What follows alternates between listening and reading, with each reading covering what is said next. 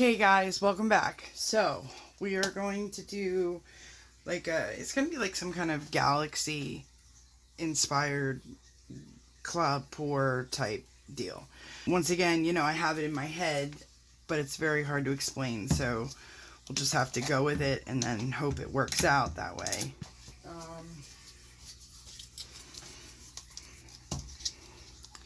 So this is 2 ounces of paint. This is a 9-ounce cup, okay? I'm not sure if you can really gauge.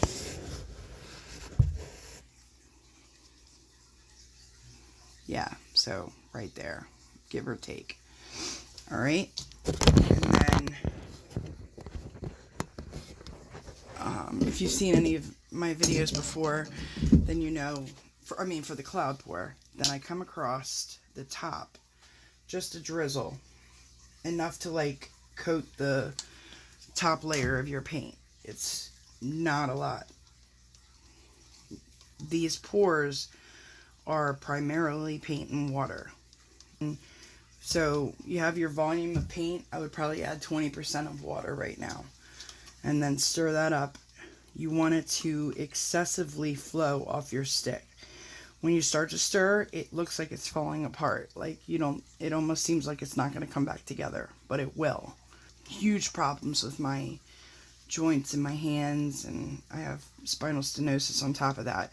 So this kind of deal is extremely painful for me. Using the larger popsicle sticks does help a little bit.